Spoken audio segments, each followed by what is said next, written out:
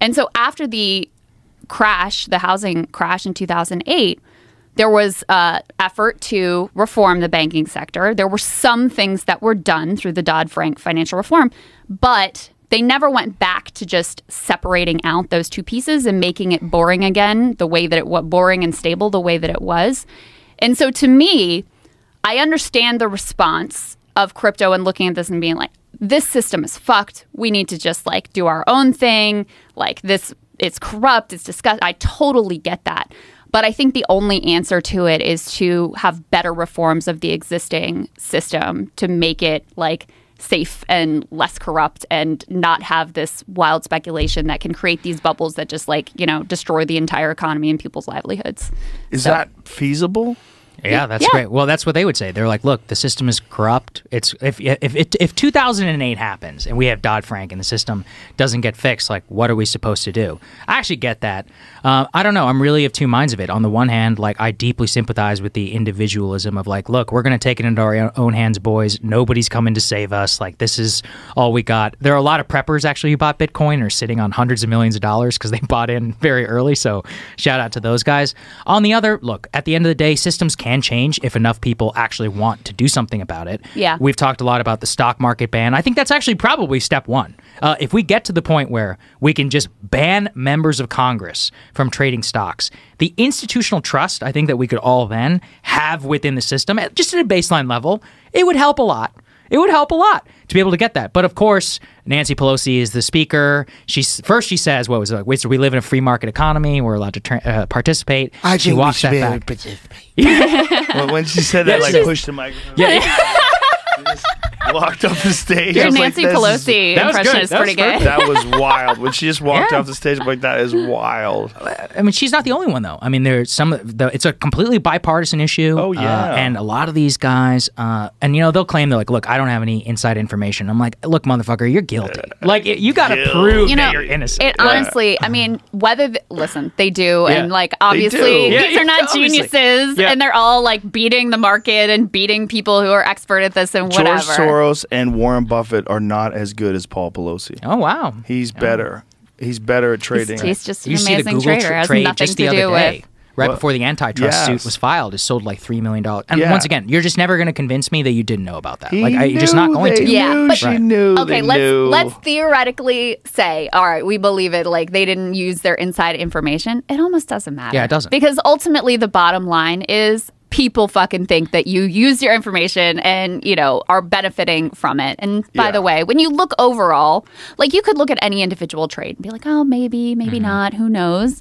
But when you look at the numbers overall and you're like, all you motherfuckers are beating the market, no Right. fucking How is that possible? way. Unusual And if you whales. look at the Not a actual chance. speculation, the actual trades. sales Yes. and trades, yeah, they fucking know. It's They know outrageous. something. And they're not doing anything about it. Unusual Whales, shout out to him. He's really one of the guys who sparked this whole movement. Who he is published, Unusual Whales? He's like an anonymous Twitter account, and he's one of the first people who actually Independent published, journalist type, Yeah, but he uses published the Twitter. first trading. This was like 2021, whenever maybe 2020 actually. We're some of the first people who actually picked it up originally about the congressional trading numbers, and we went through the exact Senate. And he loops it all together as an institution and the way that it was able to beat the market consistently year after year after. And this is all publicly available There he data. is. Shout out to him. He's a great dude. Yeah, definitely give him a follow. He's really He does really good work. And yeah, it's a you can actually lot. see it all right there. The full trading report on politicians in 2022. And again, totally bipartisan. We Yeah. got Debbie Wasserman Schultz, Patrick Fallon, Susie Lee, David Joyce, Gary Peters.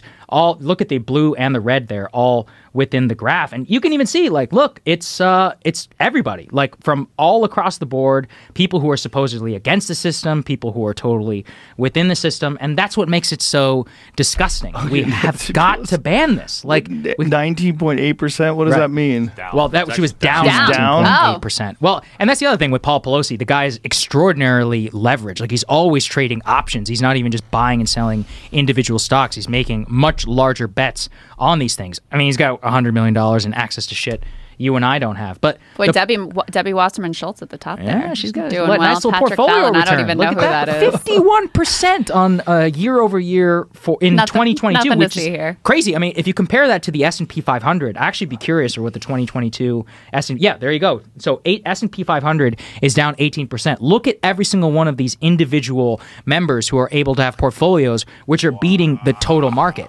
It's just outrageous. Pelosi's off her game, though. Yeah, Look at she's that. actually off her game. Yeah. Seems like they threw just because everybody was onto their shit. Yeah. Yeah. Fucking threw But it a little look bit. at the red and blue. Exactly. It's bipartisan. Yeah, 100%. completely. And the top is 100%. red. Well, this is like a story of like hope, and it's very depressing because there was a whole grassroots movement to be like bipartisan. You know, the Republicans were pissed off about Pelosi and the Democrats were pissed off about the Republicans. So, like, everybody was like, all right, this is fucked up, right? Any thinking person who cares about the country would be like, this is fucked up. Why are we doing this?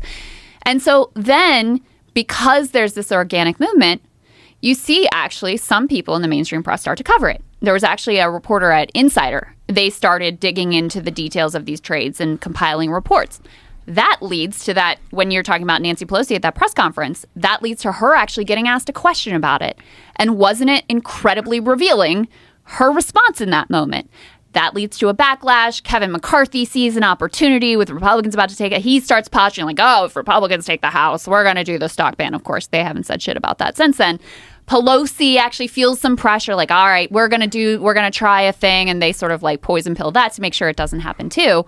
And that's where it's a mixed bag, because you're like, all right, we got it on the menu. There was a lot of pressure. Politicians heard it. They had to do something. But then both parties, again, found ways to just completely, let the issue slide and not actually have to change anything. That is an independent media story, though, because that's one of those where that guy published it. We started talking. This is not just us. This is a lot of people. Dave Portnoy, there's a lot of other people out there who've talked about it. A lot of independent media, people like you have also brought it up. That kind of put it in the pop culture conversation. You got TikTokers out there doing Pelosi trades. Like, they have huge accounts where Gen Z and millennials are totally bought into how corrupt the system is. That floats upward with the outrage. Insider picks it up. And President Biden actually originally had a line in his State of the Union just last year where he was going to endorse a congressional stock trading ban. The line was pulled at the very last minute. Whoa. Of all the things, you listen to their State of the Union, it's like a laundry list of checking the box on every fucking thing. 25 check boxes. And that's the line. That's the line that gets pulled. Amazing, right? At whose request? That's a great question. I would love for somebody in the press to dig into that. And Biden, to his credit, when he was a senator, he actually had a personal rule for himself. He did not engage in this. He did not buy and sell stock. So he would actually have a place of moral authority to say, like, let's not do this anymore. But somebody got to him. Wow. Mm-hmm. Yeah. That's a real corruption story. Dirty bitch.